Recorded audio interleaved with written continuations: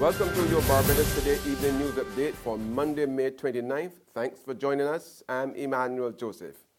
Topping the news, a fourth child has been charged in connection with the May 17 beating of a Lester Vaughan Secondary School girl.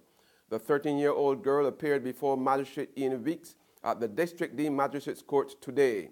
She pleaded not guilty to assault occasioning actual bodily harm and was granted $500 bail. Her three co-accused made their second court appearance today. The 15-year-old girl who pleaded not guilty last Thursday changed her plea and was remanded to the Government Industrial School. The 14-year-old boy, who was remanded to the GIS, was granted $500 bail today, while the 16-year-old Kavia Smith, who spent the weekend at the Majesty's Prison at the Dodds, was granted $1,500 bail. All four will reappear in court on Thursday.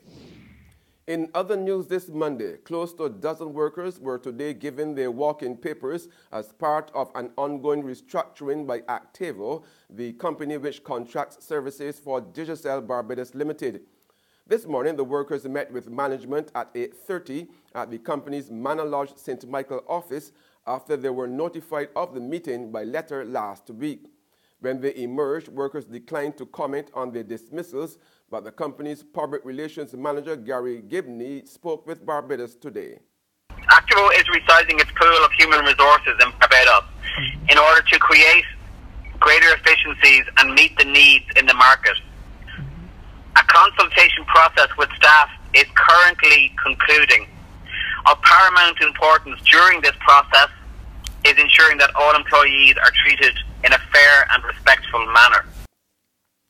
In other news this Monday, the Congress of Trade Unions and Staff Associations of Barbados wants education authorities to scrap their decision to allow cell phones in schools in the upcoming term. CTUSAB says the decision is ill-conceived as it voiced support for the Barbados Secondary Teachers Union and the Barbados Union of Teachers, which contend the move will result in more problems for the already troubled school system.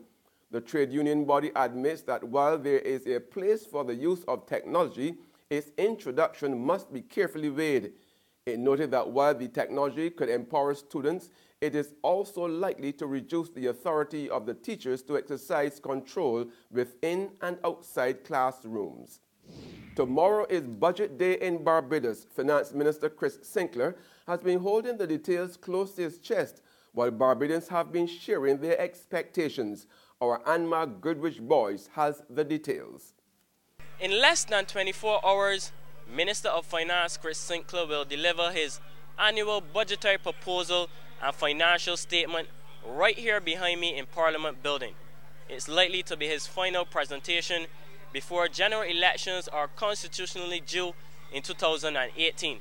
Now, Minister Sinclair has already warned that it will not be an election budget and government will not be giving away what it does not have. But are Barbadians paying any attention, and what do they want from the budget? I want to know first thing first, right?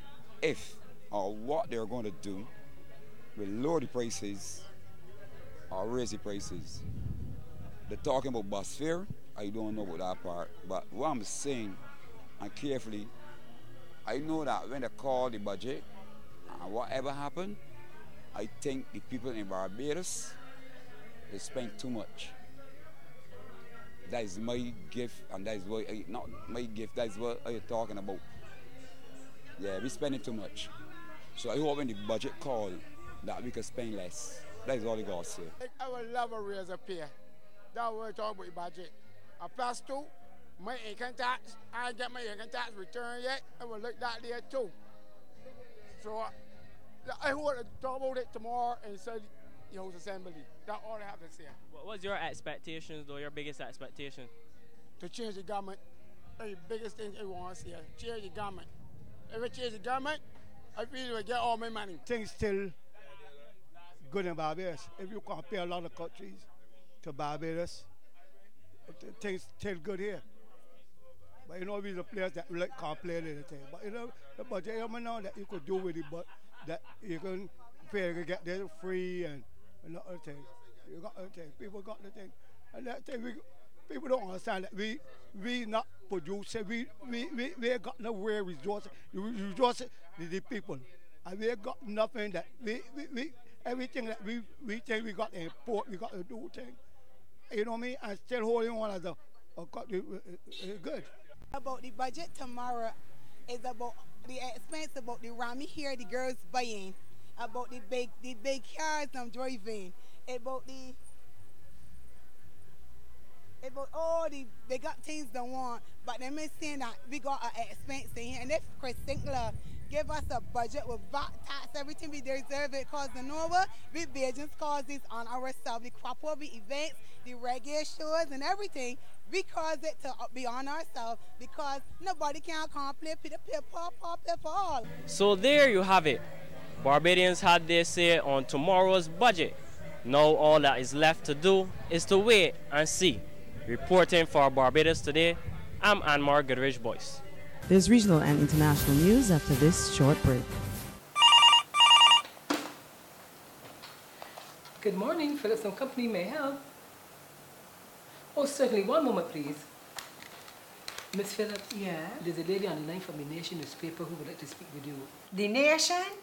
Will she go on? Well, they're trying to sell us some ads. Look, don't make me laugh this morning. Ads in the Nation? They're real expensive, and for what here, nobody ain't buying them papers no more. Nobody ain't want to steal news. I hear reading Barbados Today online for free. So I tell she thanks for calling, but no thanks. We just advertising Barbados Today, families. Tell she is Barbados Today all the way. Okay, I'll pass on the message. Ma'am, are you still there? Oh, she put it down. The Barbados Today, news you can trust. To the region now, in the Cayman Islands, it's Premier Alden McLaughlin and the Speaker of the House, Makiva Bush, again. The two long-time political rivals met with Governor Helen Kilpatrick this afternoon to confirm they will be forming a coalition government of national unity following last week's general elections. Now, after 5 days of steady negotiations, McLaughlin managed to cobble together a 12-person government consisting of all 7 elected Progressive Party members, all 3 elected Cayman Democratic Party members, and 2 independents. Progressive's Deputy Leader Moses Kirkconnell was confirmed as Deputy Premier. McLaughlin said he was seeking cooperation from 2 more independent members in joining the government, but he did not have confirmation of those individuals to join the government as of Monday afternoon. And on the international scene, at least 11 people were killed when a severe thunderstorm hit the Russian capital, Moscow. According to meteorological officials, it was the deadliest storm to hit Moscow in more than 100 years. The winds of up to 110 kilometers per hour were described by meteorologists as extremely rare for the city and caused structural damage to buildings. Hundreds of trees were toppled and more than 50 people sought medical help. The city was lashed by hail and torrential rains. And that's news, but for the very latest, visit our website at www.barbadostoday.bb. Also subscribe to our e-paper, email updates, and like us on Facebook. We are also on Izumi Media in bus terminals, or screenplay at supermarkets and gas stations near you, as well as Mix 96.9 FM. I'm Emmanuel Joseph. Have a fantastic evening.